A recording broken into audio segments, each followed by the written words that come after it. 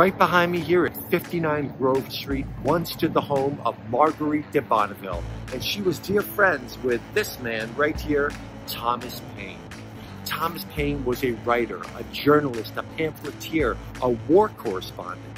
He traveled alongside George Washington in the Continental Army during the Revolutionary War, and he wrote about what he saw. It was the winter of 1776. Washington and his army are in New Jersey making their way to McConkey's Ferry to cross the Delaware. The soldiers are shoeless, shirtless, coatless. They have literally resorted to eating their horses. Soldiers have a one-year enlistment. That's it. That enlistment is up at Christmas time. Nobody wants to be on the losing side of a war. I have my warm bed at home and my beautiful wife. Soldiers were threatening not to re-enlist.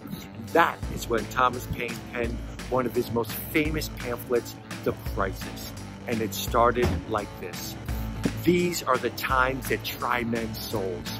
The summer soldier, the sunshine patriot, and this crisis will shrink from the service of their country. But those that stand by us now deserve the love and thanks of man and woman. Tyranny, like hell, is not easily conquered, but we have this consolation that the harder the conflict, the more glorious the triumph. Now Washington reads this and he says, I don't care how tired and cold they are, line up the Continental Army. I want the crisis read in its full entirety.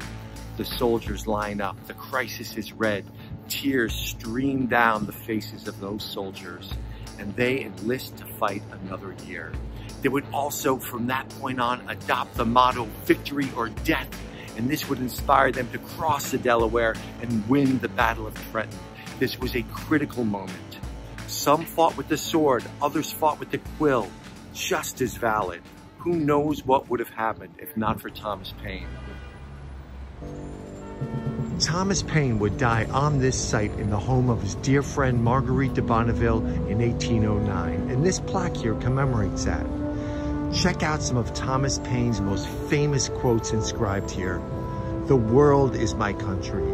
All of mankind are my brethren, and to do good is my religion.